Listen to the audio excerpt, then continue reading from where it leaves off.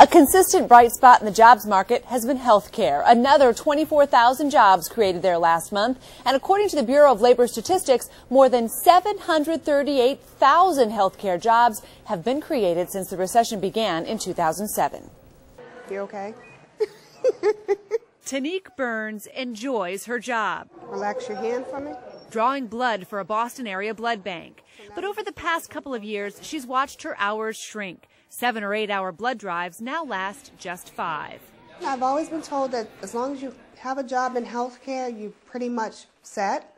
Is this thinking So Tanique, a mother of 5, is pursuing a more secure career in nursing. She goes to class at night and works during the day.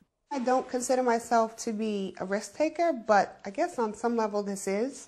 A risk that will likely pay off. The population is aging, and an estimated 50 million Americans enter the healthcare system when reform kicks in 2014. They're going to need hospitals and doctors and nurses to take care of them. Demand for healthcare services equals demand for good jobs.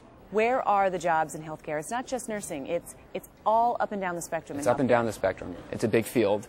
Any healthcare profession is a big field, and you have all levels of people within there. And the jobs, quite frankly, are going to be found in all those levels. There's already a shortage of healthcare IT professionals, medical coders, and medical assistants.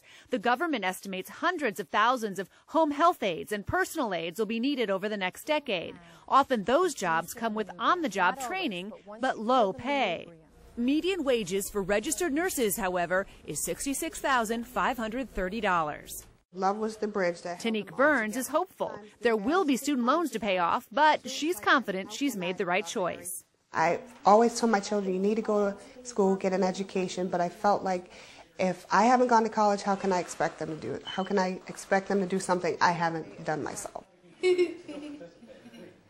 What's your name?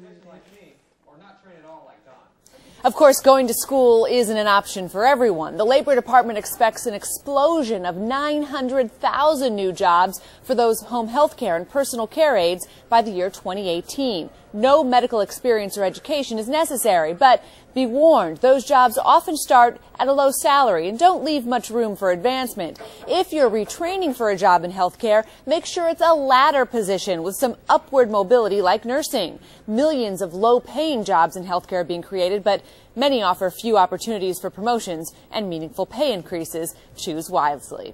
For CNN Money, I'm Christine Romans.